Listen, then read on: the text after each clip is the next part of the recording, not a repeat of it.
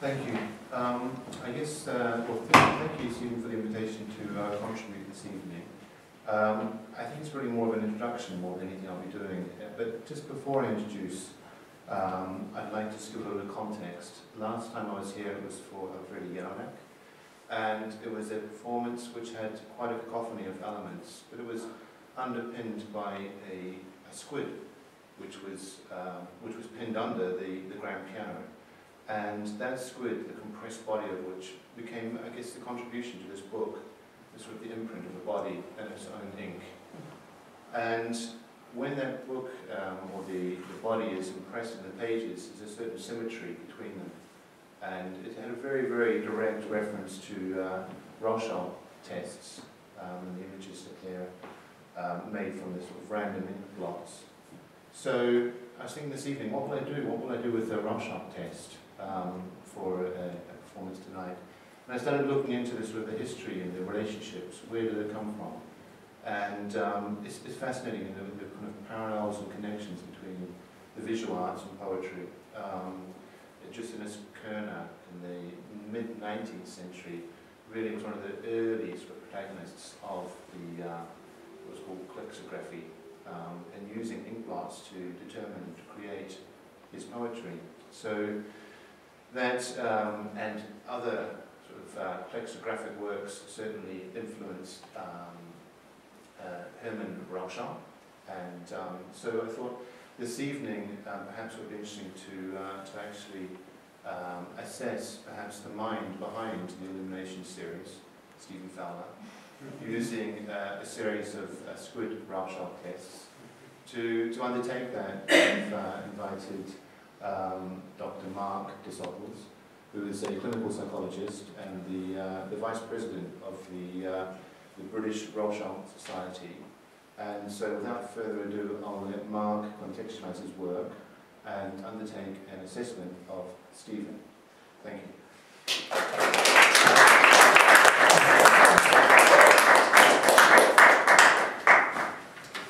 Good evening. As David said, my name is Marc Desautel. I'm a clinical psychologist. I normally work in the NHS, and my area of specialty is mentally disordered offenders. So this evening, assessing Stephen will be a real delight. I'm really very much looking forward to this.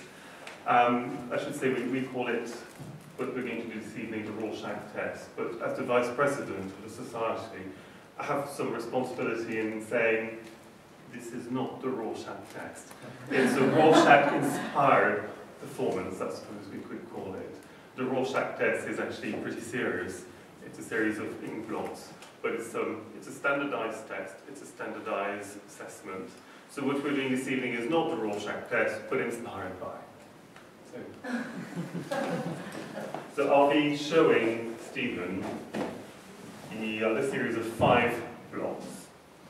And I should add that you haven't seen the blots. No. No. Okay. And we'll show them later on the screen, is that right? I think we'll leave the pages here. Oh, right. Okay. Shall I sit or should we stand? As you wish. Yeah, I'm happy to stand. Yes, well, okay. The Rorschach test is normally done in 2 phases, but this evening we'll do it just in one. So normally there's a first part, which is a free association, and where I collect all the answers. And then in the second part, I ask the person to tell me what it was about the blot that made them tell me what they saw, and also where on the blot it was. So normally the first question I will ask, what might this be? The first thing that I see is maybe a mask. I mean, it's face-like, but it's not quite a face, it's something covering it. And then when I lose focus from the center, I see... Actually, let's do the mask for a minute. Okay. Show me the mask. Okay, so I see 2 eyes here, I see kind of nasal dots here, something that maybe is like a beard here, and something kind of flanking the mask, like fake hair maybe, or like a helmet around it. So it definitely reminds me of a face, but it isn't a face somehow. It's slightly menacing as well, I would say. So it reminds me maybe of a carnival mask or something like that. Interesting. So are you using the white part as well? Yeah, I think the negative space in the middle actually drew my attention foremost, being beneath what I take to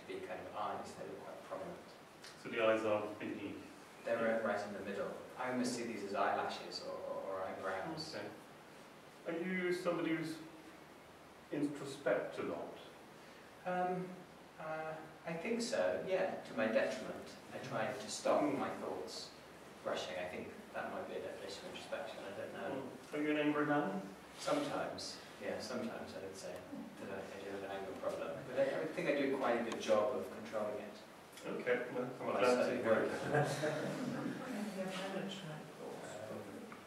So yeah, that would be the first thing I see, is the face. And then outside of that... So are you seeing it in the whole of the blot, or just a part? Yeah, I think at first I'm only really seeing the middle. I can see how these edges are really definitive in terms of the negative space of the page, but somehow they're secondary to me. And now that I kind of widen my focus and allow my kind of vision to roam a bit, then it feels maybe like an insect, or there's something medical about it. I mean, if I'm honest, I have to say I see kind of fallopian tubes. Interesting. What's on your mind? Yeah. Well, indeed, you tell me. But yeah, so that's what I would say the symmetry makes me think of that, an internal diagram of a woman's body. That's what I see. Excellent. Thank you. What about this one? I see two faces looking at each other. Well, I see two people, two bodies, upper bodies, chest up, eye to eye. They are androgynous to me. I don't think they're gendered particularly. Yeah, they're staring at each other, but it's not negative or confrontational. There's something kind of positive about it. So human movement, cooperative. Yeah, I see something there that is kind of like, trying to think, what's the two-faced god? Janus? Is that the two-faced god? The twin, looking in opposite directions, but looking towards each other. Okay, so there's an element of cooperation, and I noticed the previous answer was a human form, or human answer, and in this case they're cooperating. So I suspect the way you see human relationship in general is in a positive manner. I don't know about that, but that sounds good. Let's hope that's the truth. Excellent. Thank you, Doctor.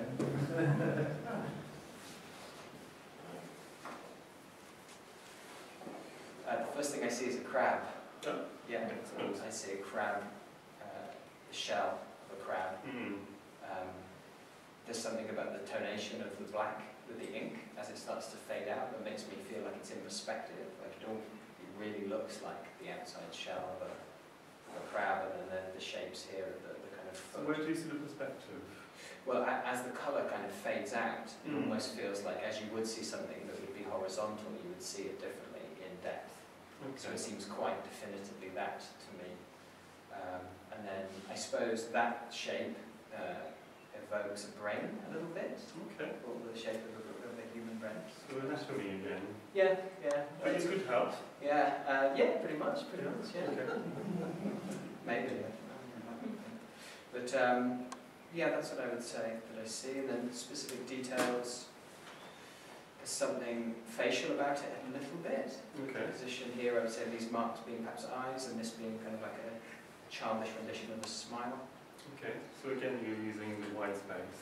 Yeah, the negative space in the centre seems to be quite definitive in this one. Okay, interesting. Thank you, Doctor. It's always a bad word. Here. Thank you. Okay, so I see something insect in this one, like a beetle, maybe a dung beetle. I should have said that, but I did. You did? Yeah. Yeah, I see the carapace of a beetle somehow, seen from above. Okay. Maybe these are wings, and this is the back. Again, the negative space is kind of part of that form. And then these might be markings upon that. Oh, yes, yes. So, I haven't seen it myself, yeah, I can see it now. Good, that's a good sign. Yeah, that's my first thing that I see. Okay. Most people usually see more than one thing in blot. Yeah, maybe an animal's face in this case. Okay. Maybe a cow or a pig. No, probably a cow, I would say. Eyes, the nostrils, quite definitively, ears. this maybe doesn't fit in with that. But yeah, that's what I would see. Something animal about that one. Excellent. Okay. And our last one for this evening. Okay. Do I say that? This one's difficult. There's nothing that immediately strikes me. It has touches of things that I believe I've seen in the others before. Yeah. Something to do with an insect, maybe a moth. That's maybe slightly forcing that. Crab too, something crustacean a little bit, but again it feels quite insectoid to me. These maybe, they're very reminiscent of wings in the way you see kind of the translucency of wings in moths, but it doesn't necessarily What makes it look translucent? just the fading of the ink, I think, Yeah. the depth of that black and then as it moves out into grey. There's nothing else I really see in that one. That was quite a difficult one for me. I don't know why. So again, you're using mostly the form. Yeah, yeah, trying, but I can't see much more in that one. Yes. And usually people who see formats tend to be the kind of the safest answer to give, Right, because it doesn't reveal too much Right. about you. I want to reveal things, I did. We had a number of themes this evening. We had quite a number of human content. We had also some animal content. We had some movement. Not that much. There was the staring, which we call passive movement. So maybe you're more of a dreamer rather than a doer. Possible. Yeah. And I'm glad that there was some human content, because at least it shows a positive disposition towards people. At least if it's supposed to Rorschach test, that's probably what I would conclude. Right. And in general, your answers were, you tried to solve problems because they're obviously complex pictures. And you try to make them work. So sometimes you'll take in a lot of information and try to make it work well, even though sometimes it doesn't all fit in the picture. Yeah. So sometimes you might cut corners, or... Yeah, that's probably true as well, I would say. Anything you say. Yeah, let's keep it safe. I disagree with you, because that will reveal something else. Please. Excellent. Beautiful. Thank you so much. You're very welcome.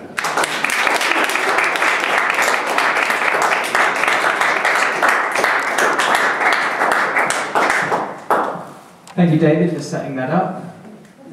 I'll get you back another time. Thanks for coming this evening. Please have a look at the book. There's some to share around. And please do come and talk to David and talk to Marc and observe my psychosis. Psychopathy. Psychopathy.